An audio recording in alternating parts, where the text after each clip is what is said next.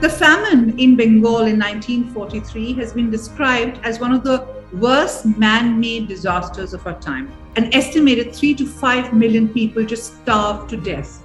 And yet we know very little about it. But two filmmakers, Banerjee and Partho Bhattacharya, got together in France, traveled through Bengal to create a film.